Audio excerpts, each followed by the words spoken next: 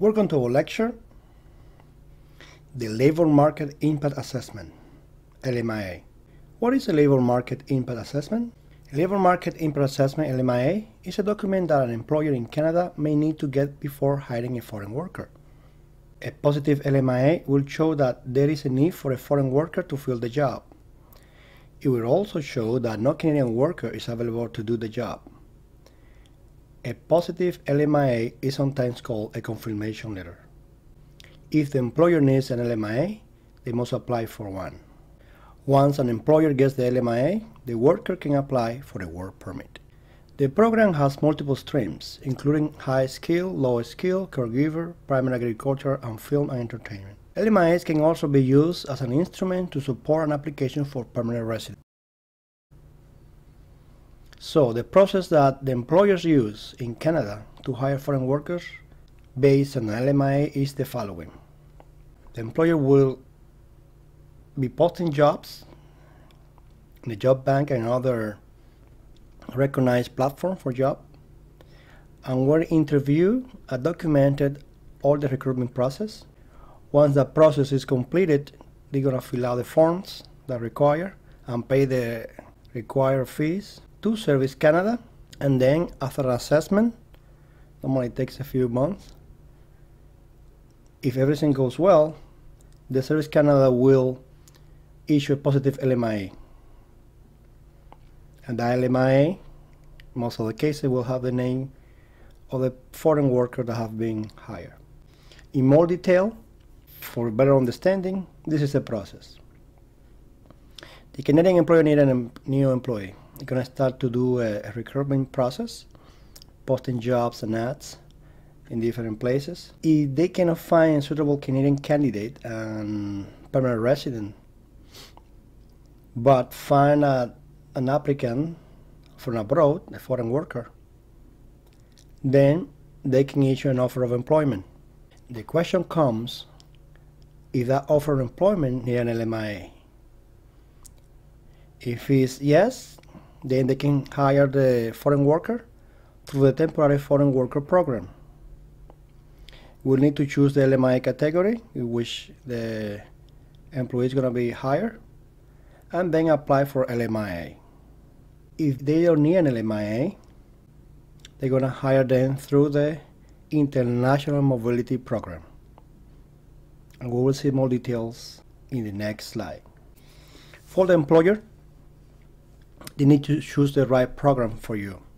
The Immigration, Refugees and Citizenship Canada, IRCC, offer two programs that allow international talent to be hired as temporary foreign workers to fill temporary labor and skill shortages. They are the International Mobility Program, IMP, and the Temporary Foreign Worker Program, TFWP. In the case that the LMIA is needed,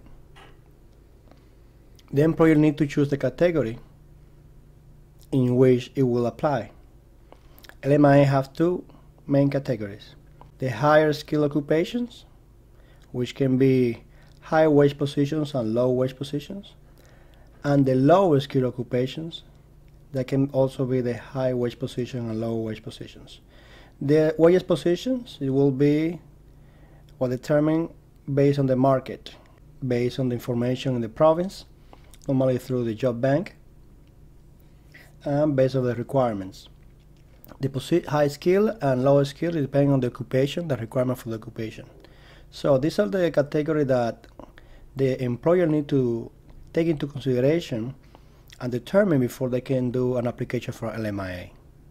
So these categories are two categories. Again, just to refresh, the LMIA has two categories: the higher skill occupations and lower skill occupations, according to the National Occupational Classification, NOC. Higher skill occupations include NOC skill type 0, skill level A and B occupations. Lower skill occupations include NOC skill level C and D occupations. Each of these categories has two subcategories: high wage, low skill positions, and low wage, high skill positions. If we follow the median hourly wages by province or territory that is posted by the Government of Canada, we can see the difference by provinces, and based on the date prior to April 29 when the changes were made, and from April 29, 2017. And what you see is the difference, 2538 in that time, 2586 depending on when the LMIA is applied in time, when the position is required. But basically that's the guideline province by province. You will see the difference, and of course that's the median hourly wage. You need to take consideration also the occupation in question when it comes to LMIA evaluation. If the wage offered by the employer is below the median hourly wages, then highly likely that the LMIA won't be approved. You need to meet all the requirements by the position and by the wages standards when it comes to the approval of the LMIA. Higher wage positions are offered starting at or above the provincial territorial median hourly wage. Employers hiring under this category must provide a transition plan. This is very important. A transition plan is necessary in these circumstances. Planning to ensure future human resources needs without using the temporary foreign worker program. The idea is that, yes, if the employer is authorized to hire a foreign worker, it can do so as far as they have a transition plan, which means that the Canadian employer won't depend on the temporary foreign worker program for future growth or future opportunity. The plan is that that foreign workers just help with the skill shortage in that moment, but that situation will improve in order to hire Canadians and permanent residents. The transition plan should describe activities the employers are agreeing to undertake to recruit, retain, and train Canadians and permanent residents, and to reduce their reliance on the temporary foreign worker program. Anything that is included in the transition plan can be audited, and at a later date, therefore, it is important to follow through on the initiative included in the plan. It's not just filling the blank. Everything that is put in that plan has to be followed, because you can be audited anytime. The employer can be audited, and when they not comply with the audit, that's when they get into trouble. So in the best benefit of the employers and the foreign workers, this transition plan has to be viable and realistic.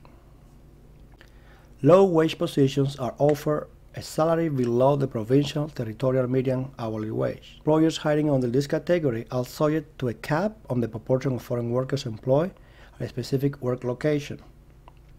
When it comes to low wage positions, they are low in consideration with the provincial median hourly wage, but in those cases, they're going to have some limitations, some cap, so the employer cannot hire as many as they want, but in proportion to the general workforce that works in the company. 10% cap is a norm if they have not hired any foreign worker in low wage position prior to June 20, 2014.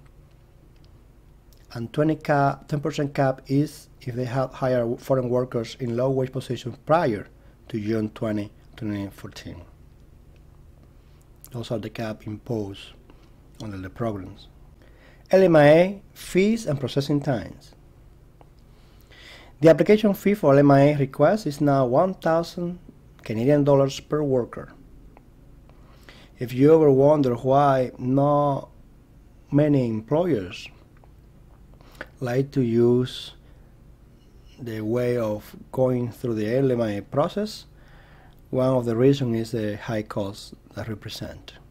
Of course, if the employer really needs you, and they have a real need, they will go through that.